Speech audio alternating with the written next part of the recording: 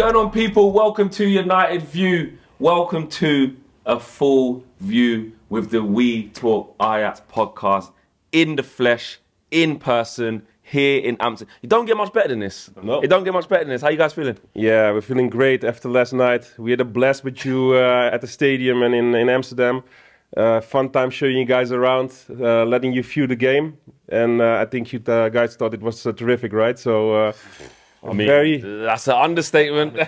Understatement of the year. I'm going to say, what an experience, bro. And I learned a lot yesterday. I was gathering my thoughts today. I said, listen, you know the excitement. I'm just excited because I can see what it could be. You know, before our players, you know, we got a couple toxic ones in there. Before they don't want to do the tactics or play how this manager wants to play, I've seen it up in its pure form. So how he wants to play, what he wants to do. Are you with me? Yeah, yeah. Because sometimes we say, you know, with the Ragnick thing, we've never seen what a Ragnick side looks like with our own eyes. So we don't know how far off our team is to what he really wanted to do. I know exactly what Ten Hag wants to do. Let's see if he can do it. We are going to talk, obviously, Erik Ten Hag, but the beginning of this video, we got to talk about another ex-player. I feel like every time we catch up with you guys, it's about taking something you've already had or how to get the best out of something you've already had. But that's part of the insight. Frankie de Jong, the latest reports, guys, are that a deal is not close. A deal is not imminent. However, confirmation It's happening. No, just It's happening. I got a feeling, bro. no feelings, no feelings. Put all your money on it, bro. No. Kids, 13 to 16.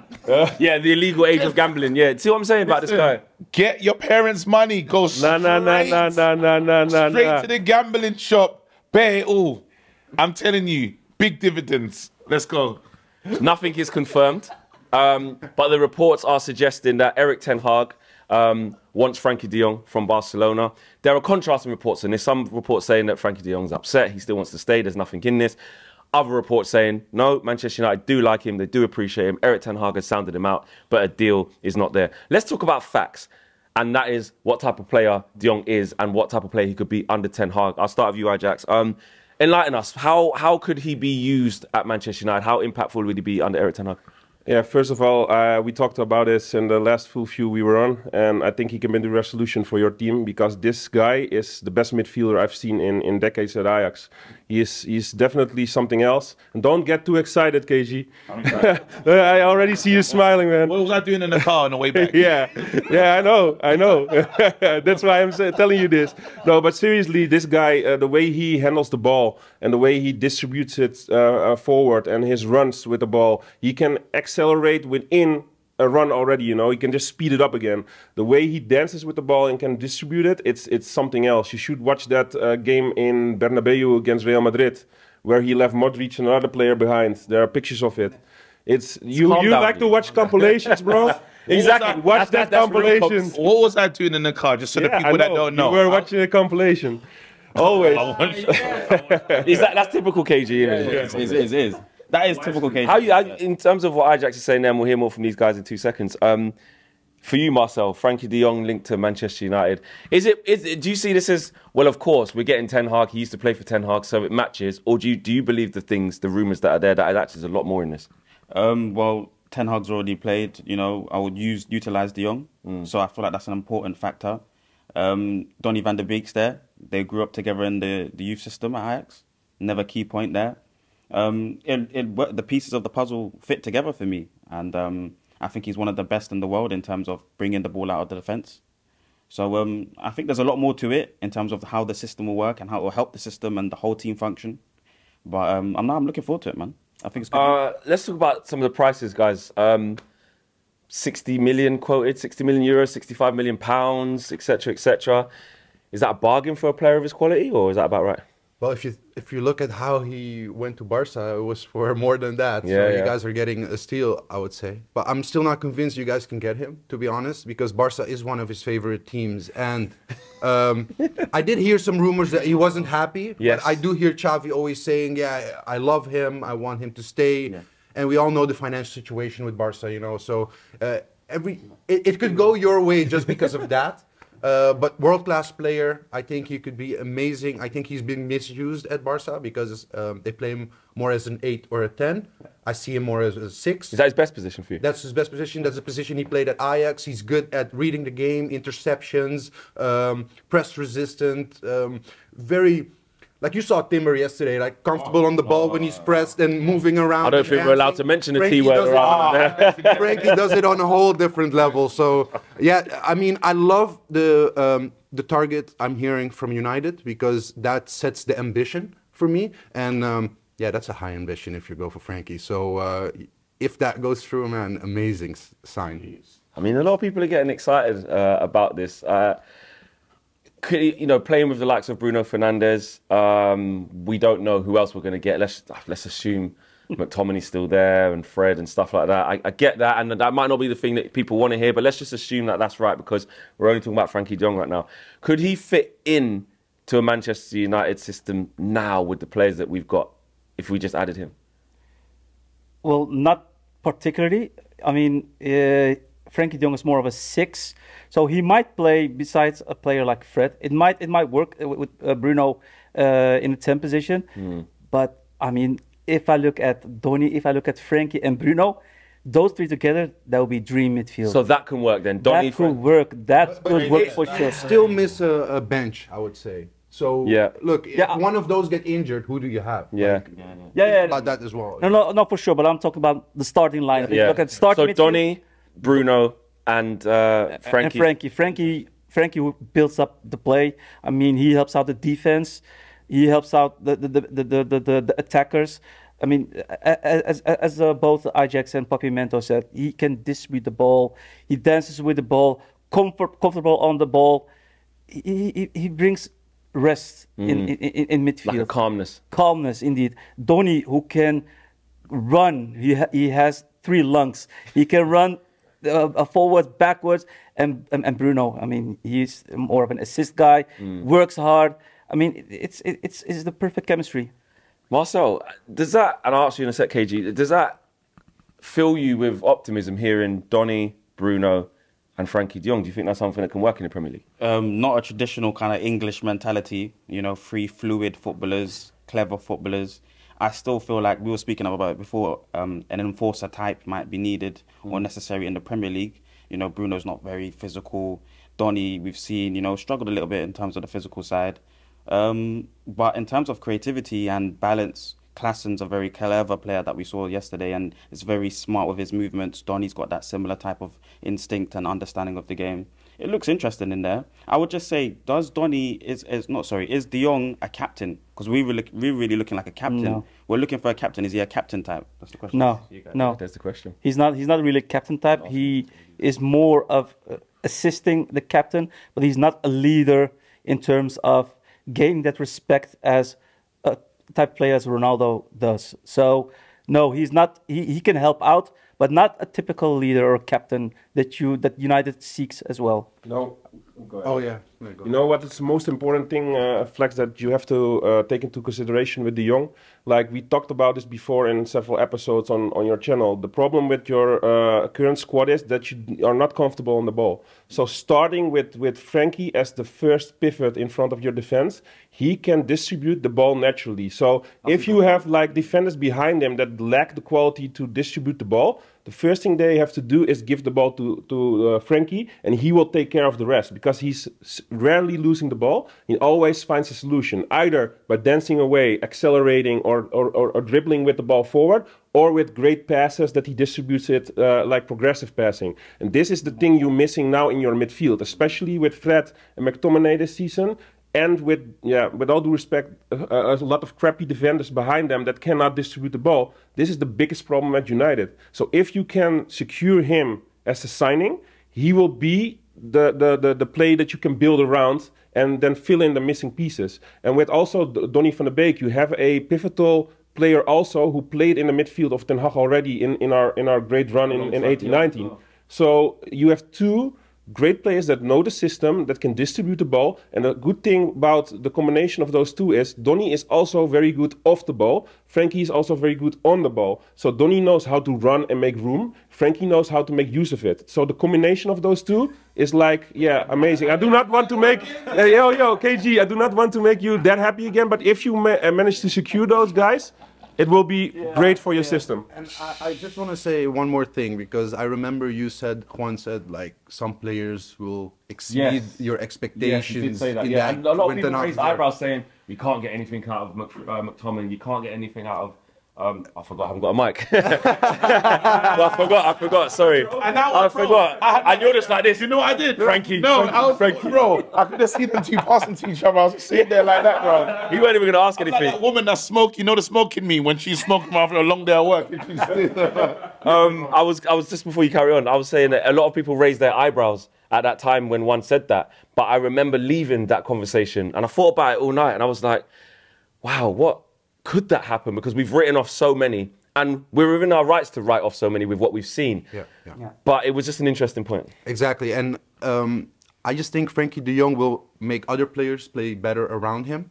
And I think it's also good for Ten Hag to have a Donny van de Beek and Frankie de Jong. They might not be the leaders, but they might be the guys that can answer the questions of the players that are not used to this system. And that's something that can help Ten Hag a lot, especially in a club that everybody's trying to snitch on each other, everybody's trying to fight. So maybe this will bring some unity and backup for Ten Hag building this team. They will lead by example. Exactly. I was going to ask, because you guys said that after we finished that amazing full view that we did that other time, they said it was a bit too positive. And you guys got you guys got a bit too. I got a lot of feedback saying we didn't say the negatives of Ten Hag. So can you like share any of the negatives you say that he might have? Go ahead. Yeah, I mean there are some things that he definitely needs to improve. Especially this season, where Ten Hag never has a plan B. He never had a plan B, and it had a reason. Because plan A always worked. We played. Yeah, he got back in again. No, but I mean, we played the best football. We always win. You didn't concede a goal. I mean, we have the less conceded goals. First half of the season. First half of the season. Yeah, that's what I want to say. First half of the season. Second half of the season, yeah, we were a bit bad. We had a lot of injuries and so on, and the chemistry was a bit gone. And that was the moment where Ten Hag had to do some changes, which he hasn't done.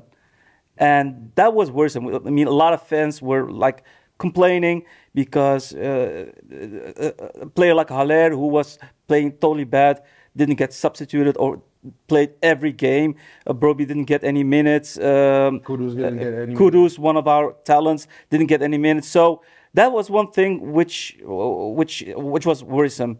Second thing is the substitutions. He didn't substitute a lot of players on the bench who have quality. They kept on the bench. They were kept on the bench, even though the game asked for new players. So that was a bad thing. Although we did see in the last couple of games that he changed a lot. Yeah. So that could be seen as improving. So yeah, I have to finish in the... Go ahead. Yeah, no, I just want to say, look, it's not, he didn't do everything perfect. Like, for instance, Martinez is one of the best left central backs we have. But he actually got voted player of the year. Yeah, but this is also the guy that Ten Hag put 6 months on the bench and didn't give him any chances. So and he still ended up player of this. He fought his way. Season before, but he still brought him back. But that's mostly because Licha did so well when he got a chance. But it took him a while to get that chance. And also with Nico Tagliafico yesterday, that scored the first goal. They love it. He's been on the bench. He's not been playing because of Blind, and even if Blind plays bad, he's still on the bench. He's not getting enough minutes. So he has a tendency to go a little bit for favorites and who he gives the trust to play as much as possible. But it's always, yeah, I mean, those are the little things I would say Ten Hag So is it rotation then? Is it basically you're saying rotation? He doesn't have the ability maybe to rotate enough. That is the problem, you know. And I have to add some little things still to the list. We talked about it before, about lack of a plan B, a lack of substituting in time, but also the rotation thing that Marcel is mentioning. This is a big problem because he's sticking to his first 11, maybe subbing 1 or 2 players of it, but the other players need match rhythm. So at the end of the season, like this season, we get some injuries, we get some players that are fatigued, that the form drops a bit, and the other players that he plays now, he didn't give them enough minutes and match rhythm when it was possible. So people are saying, yeah, you see, he's right, those players are crap. It's not how it works, you know. You need to give, structurally, you need to give players minutes so that they can cope with the system, blend in with the team, and they can replace the player when necessary. And this is the stubbornness Ten Hag a little bit has. He sticks to his plan, and a lot of great people in the world, they have like their own opinion, right? And they stick to it. Ten Hag is a little bit like this also. When he is wrong, he tends to stick with his plan a little bit too long, and it takes a little bit of time to change his view and his tactics. And a good coach, in my opinion, will earlier see the problem and also has the ability to change it within a match, or if he sees a problem, he can turn it around in a week or with a little bit of training. And this is something Ten Hag needs to work on because it takes a little bit longer with him because he's pretty stubborn, in my opinion. Can I Look, we're being maybe a little too critical, but there are some things that he did great. Tadic to the 9 position, false 9. Alvarez was being booed by supporters, and he still played them, and he changed the whole tactics just to suit Alvarez's style play. And then it became much better. So he does have the tactical knowledge, but I just think in the Premier League you have 38 games. You got a couple live ones. Exactly, but in the Premier League you have 38 games. You have a League Cup, you have an FA Cup, you have European games. So his rotation must be much better, and it's not only 12 man. No, it's now 15, 16 man. You have to start rotating. But it seems like something that I mean, look, every manager comes with their criticisms, right? Every manager comes with their flaws, even the greatest. Like, no one's perfect. But these all seem like things that in the evolution of Ten Hag, which let's not forget, this is the next step of his evolution. This is, and that's with the most respect to Ajax, obviously. Like you said, he's going to the next stage of his career. This is something that maybe he's questioning himself about and saying, I'm going to Manchester United. Manchester United is broken. The scrutiny is a lot higher.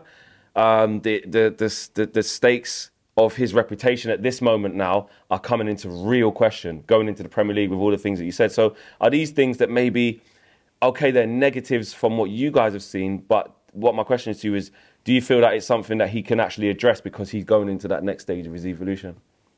Yeah, for sure. I mean, we need to take into account that, with all due respect, it can't get any lower at United. So meaning,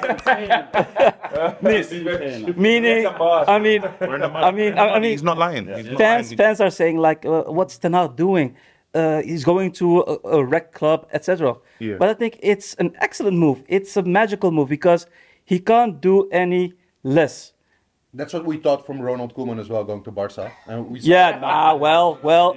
I mean, if Messi's gone, you know, it won't get better. But I mean, if he gets those players that he wants, if he gets the time, he can do it. He can do it. He can definitely do it. One of the things that I saw yesterday was the respect. So that, you know, sometimes you have to look at how players revere a manager, right?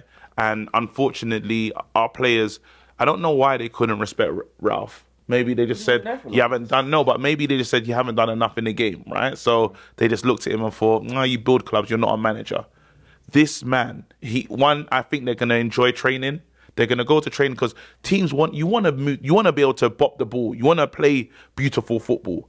These guys are going to get to do that. But it was at the end of the game, they were all in a line and just clapping the manager, all the Ajax players. And I said, that must mean something, because if he calls, because even, let's say he has his own team, but other visiting teams can see that's a good manager. So if he's calling any player in the Dutch league, they played against Ajax before, they'll answer the phone.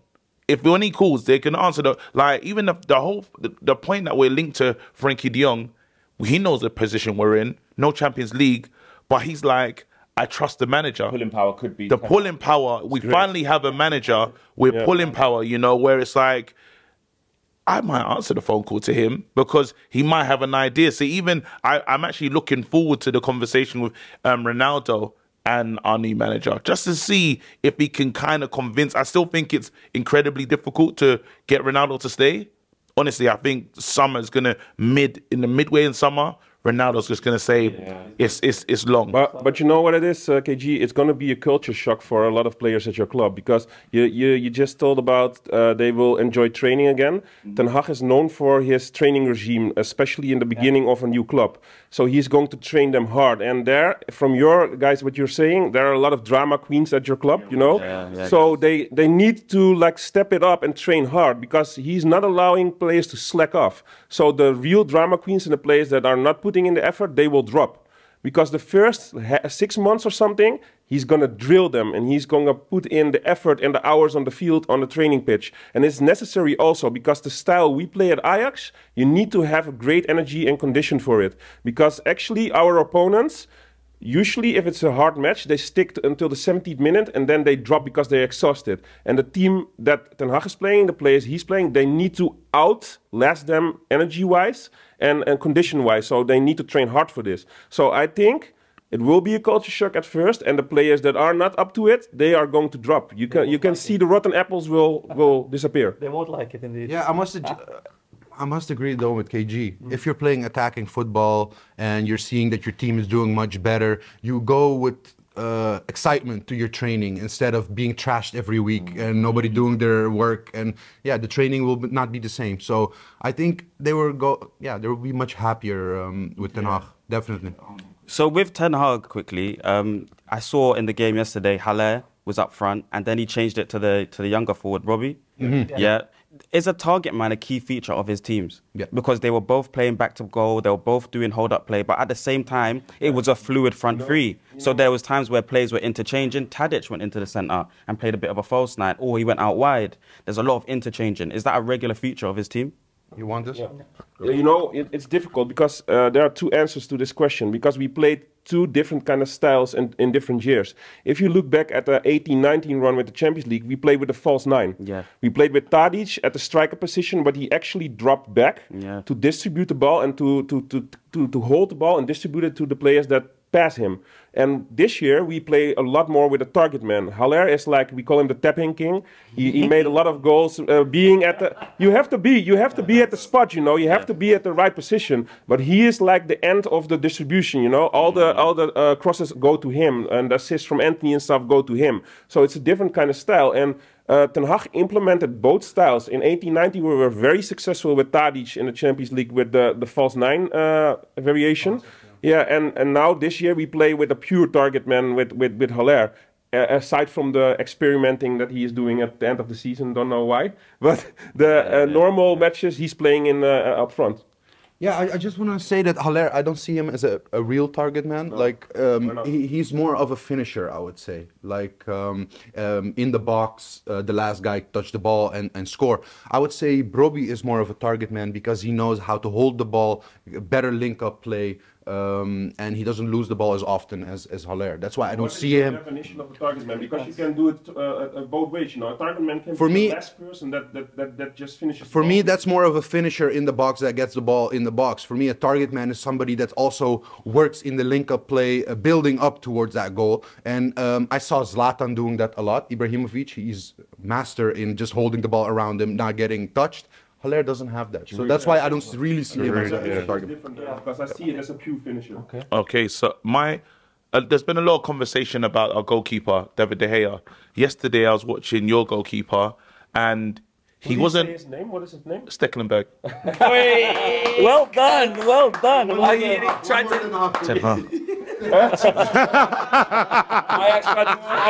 drill you out. You came. I'm here. He's ready. I'm here. No, but I watched your goalkeeper yesterday, right? And there, you know, everyone talks about distribution.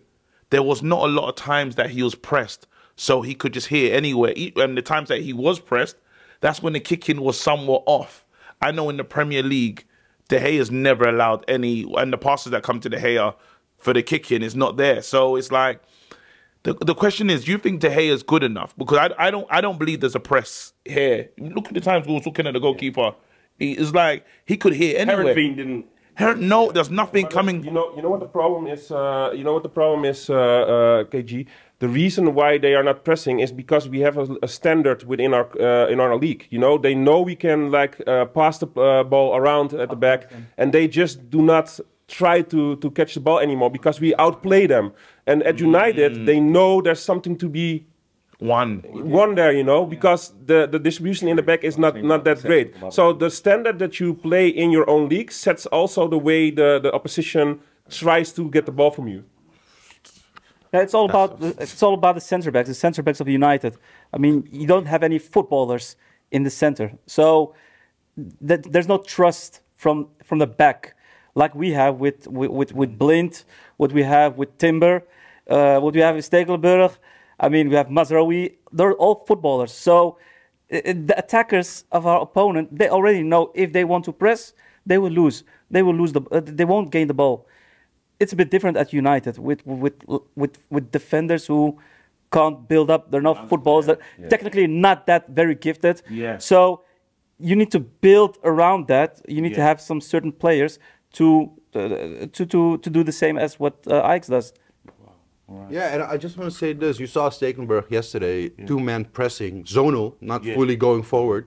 But still, he gives it between the line to the midfielder. The midfielder turns away and opens the field. So, I think De Gea can do it. Yeah. But I just don't think he trusts Maguire to do it right, Wan-Bissaka to do it right, or Fred to do it right, or McTominay to do it right. So, yeah, I think that's the reason he always goes and shoots a ball high or a long ball, you know? Many weak spots. We're going to wrap up there, but just on that last point, I actually think that's a massive point because basically what the guys are saying is that we need to start changing the profile of how we play so that other teams approach us in a different manner. Because actually, if you think of how we play now, like they're saying, teams know it's easy to get after Man United, you get the ball back. Press the hair, you get the ball back. But then again, that's where Ten Hag's going to come into his element with a mixture of what players he brings in to help facilitate that, i.e. bringing Donny back in and De Jong, versus also the instruction that we have. De Gea, when you have it, Harry, you're going to go here, then Rashford, you're going to come to feet, but then also Bruno, you're going to come in here and create this so then we can play out or whatever. It's a mixture of both. So that's a really, really... Can I say the one thing that... One thing I really want to say. The one thing... There's two things, actually. The ability to rebuild is incredible. This guy's been rebuilding. He loses big players. It's really unlikely you're going to lose players at Man United unless we just wanted to sell them. So these players, these are going to be his players. They're not going to go to another big club. They're going to be here unless there's a breakdown in relationship, right? I think that's a major positive in this manager. I think that's like, wow, we finally get that. The next thing as well is like, we're going to enjoy football next season. We are going to enjoy Flex. We're going to enjoy football. We should enjoy it. I want to see first. Please say it one more time. But KG, if it's not all about the score and you like we good enjoy football, That's then what I'm saying. you will see difference. I'm just saying we're just going to enjoy. We're going to see a team that's trying to play football. Is it that there? Because is it about enjoying the process? Because I still okay, fair enough. Because look at the times me and you. How many times we get up yesterday? Yeah. It was like was working on that. But we're watching the finished article right at its end. Just but you know what I mean? But every moment, usually we know we're Old Trafford. Yeah, because we're in the mud. Was like this Flex. Flex. We suffocated the opponent. Yes. We didn't give them any time to think. From minute one. Leave no doubt, I would say. So that's what we did yesterday. And that's how United should always play. Absolutely. Nobody should get my points here. I think that process to get in there is what I think you're trying to say. That process for us to get there is going to be the little turbulence. It's going to be painful, I believe. I believe that when Ten Hag... Look, Ralph Rangnick, again, I know the thing about you're good for building, not managing, etc., etc. He tried to get these players to do something drastically different at a very, very crazy time. Manic time, middle of the season, game after game. It was difficult. 4-2-2. 3 games. He went, Jesus Christ. no, here's your 4-2-3-1. I'll work with that. But obviously, I know this is a different situation with a lot more time now. But I still feel trying to get these players to do something completely different in the early months. It's going to be a tough watch at times, and we will lose games, we will concede goals, we will transition. There was a fan, and 100%, but we will have the patience to say at least he's trying. And lastly, before you finish off, there was a fan yesterday who said to me, in the first sort of, I think he said 4 months, no, the first year, he said, it wasn't very good, and we were all saying, effing bald head Ten Hag, he's not very good and stuff like that. 6 months, first 6 months, yeah. See, so in there, you have to accept that maybe that graceful year of, whoa, we did finish 5th. It was 6 months. 6 months. 6 months. Yeah, 6 months. And then next year we were in the against Spurs in the Champions League. We lost that game. So you know. No, but yes. But seriously, like, off, you know what? What's the most important thing here is like Ranjik is going to be pivotal for you guys next season, and why? This guy was at the helm of your team for 6 months. The information he gathered of the players of the team, of the rotten apples within the team, he can all distribute it to Ten Hag from a higher position in the management. I think so, because he would be stupid if he would not listen to him, because he knows everything now. Because they think, the stupid players, you know, they think, you know, he's only here for 6 months, we're not going to listen to him. But he knows everything about them now. He's snitching. So, he's going to tell this to the manager. And also, what you're saying, you're making a great point, KG. You have to change your style. And when your style is changed at the club, you guys can actually build upon it. We have to rebuild ourselves and reinvent ourselves time after time after time. If you get the right players and you get the players to change a different style, like Pep is, for example, playing at City, you can build upon it because the players will stay at your club, because the stature of your club is big and they are in the biggest competition in the world. And this is a huge difference with our club. They are leaving us for other teams because they want to try it in different competitions. So I'm convinced that if he manages to change the style of play and attract the right amount of players, and the right players will stay in combination with the information of Ranjik, you will have a huge and different situation in a few years, and you can build upon it. Good times are coming then. Guys, there you have it. Full view in person, so informative. We've covered Frankie de Jong.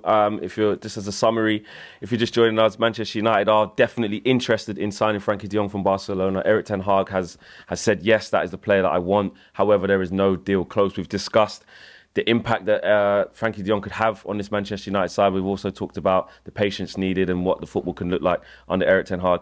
I just want to thank you guys. You guys have been, like, can we give him a little... Do you know what I mean? Josh Kaplan behind that. Like, it's been incredible. And do you know what? No worries. And everyone at home who have dropped comments about the content and stuff like that and had opinions on the content, it just shows you can't beat being there. And the fact that the channel was able to cover the Youth Cup final yesterday, we was able to cover this in a whole nother country. It just shows why would we not use our resources to bring the best content we can possibly to Manchester United fans across the world. And even Ajax fans who have now joined the family of the United View. I've seen them in the comments saying they will wish us well. So, great stuff. It's a selfless act. Yeah, it's a selfless act. 100%. One last thing, Flex. You know, we are going to keep an eye on our boys Ten Hag and Donny. So you'll be coming for us if we ruin it. Maybe the next episode will be us coming to Manchester watching a game with you guys next Ten Hag watch. Yeah, let us know in the comments if you guys want. If you want to see the guys from We Talk Ajax come over and see Ten Hag struggling in his first few games and saying, "Well, what is this?" Let us know. But no, thank you guys. It's been incredible. We're going to keep striving to give you guys the best content from all over and going the extra mile, not just sitting on our asses and hoping it gets done. Don't talk about it, be about it. We are out of here, guys. Peace.